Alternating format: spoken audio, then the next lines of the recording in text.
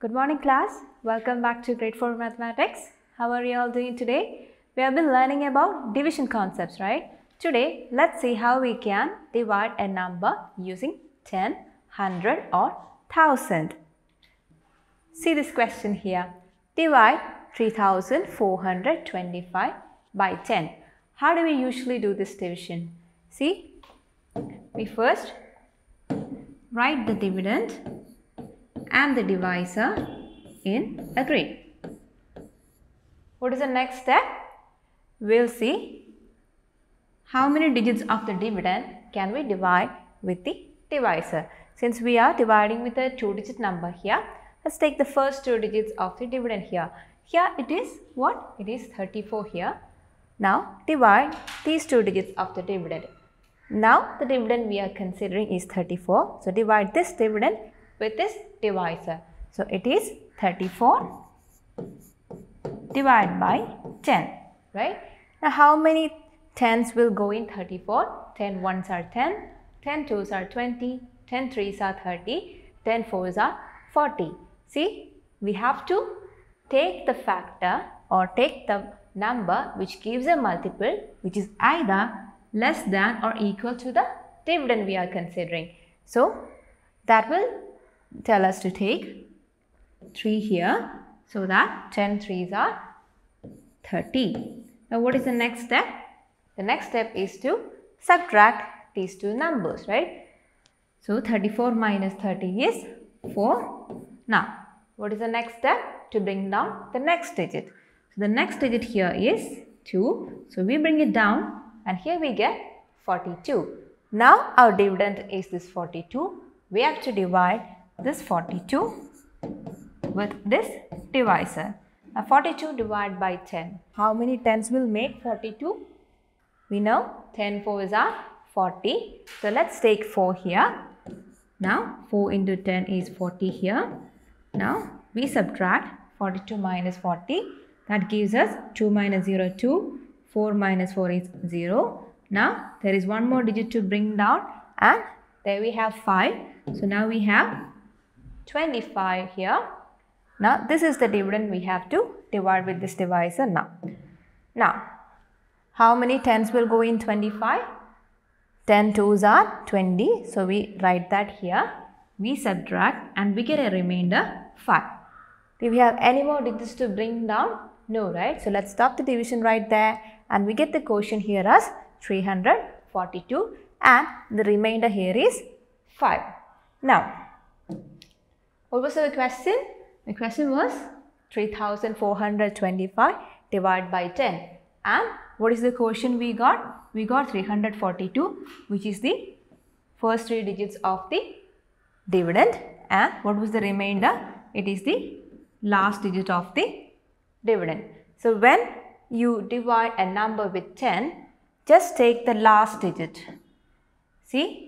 The last digit or the digit in the ones place as the remainder and the remaining digits of the given dividend will form the quotient.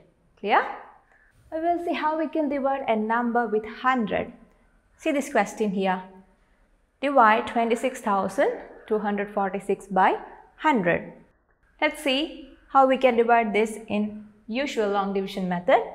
So here we are dividing with a 3-digit number. So can we divide the first digit with 100? No. What about 2 digits? No.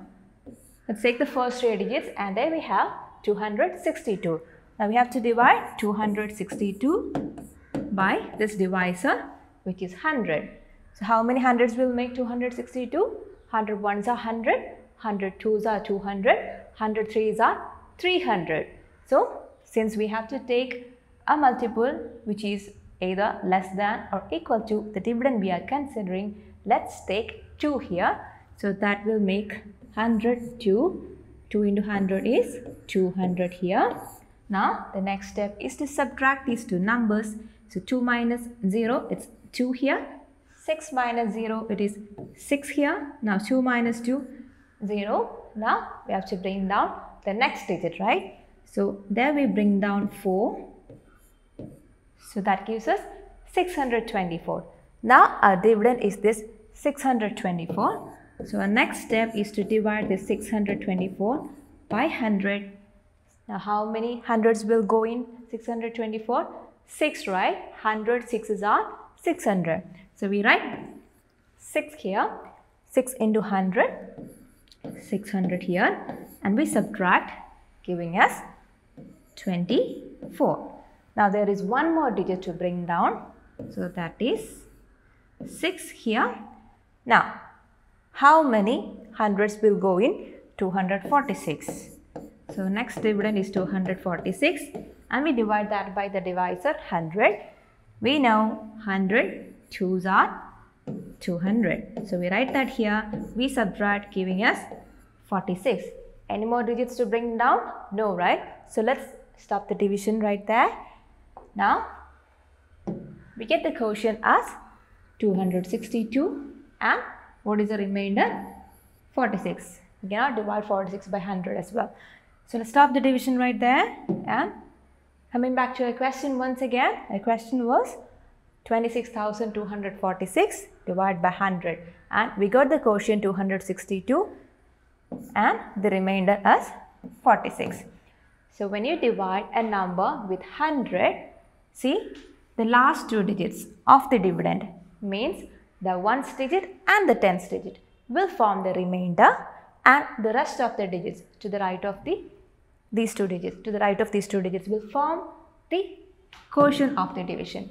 See that once again, if a number is divided by 100, then the digit at the ones and tens place together form the remainder, and the rest of the digits form the quotient. Hope this is clear to you. Now we'll see the division with 1000. Look at this question. Divide 73,253 by 1000.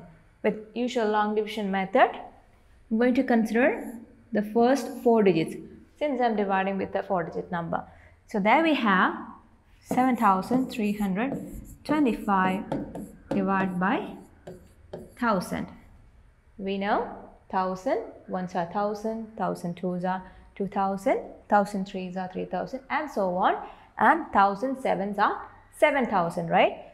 So I'm going to write 7 here. Now 7 into 1000 gives you 7000. Now subtracting these two numbers gives us what? 5 minus 0, 5, 2 minus 0, 2, 3 minus 0, 3, and here 7 minus 7, 0. Now what is the next step? To bring down the next digit. So that gives us 3253. Now next step is to divide 3253 with this 1000. How many thousands will go in 3253? 3, right? So let's write 3 here. So 3 into 1000, it's 3000. And we subtract, giving us how much?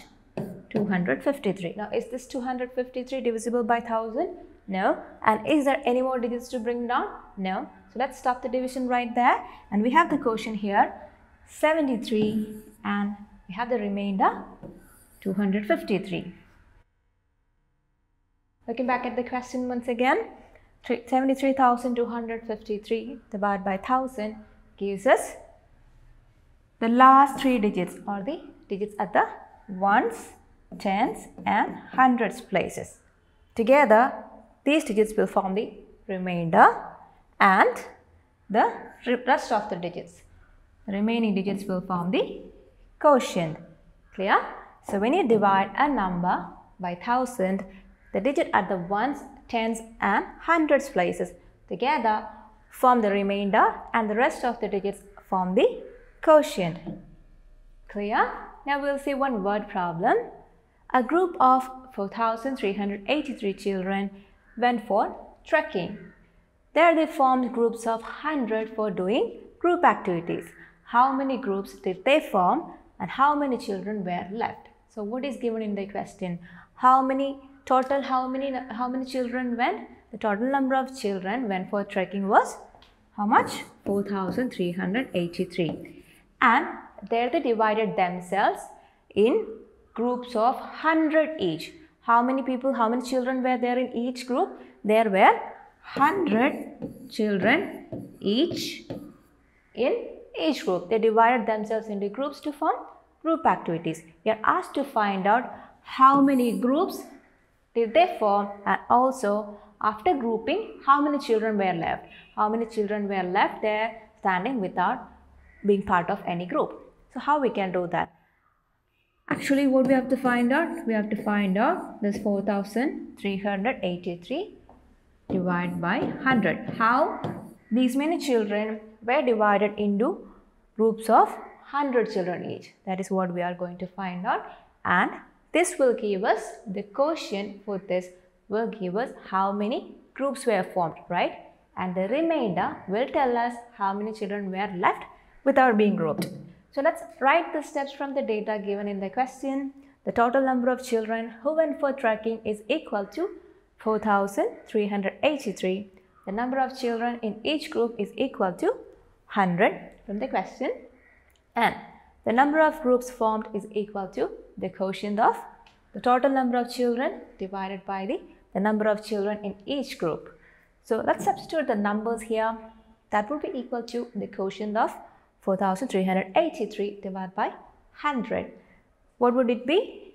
Like we learned earlier, when you divide a number by 100, the last two digits will form the remainder, and the remaining digits, the rest of the digits will form the quotient. So with that in mind, let's write the quotient as 43, and the number of children left, those children who were not part of any groups. So number of children left will be equal to the remainder of the total number of children divided by the number of children in each group. So substituting the numbers, we get the remainder of the division 4,383 divided by 100. So the last two digits, the digit at the ones and the tens places together will form the remainder, and this is the quotient. So taking the remainder, we have the answer here as 83.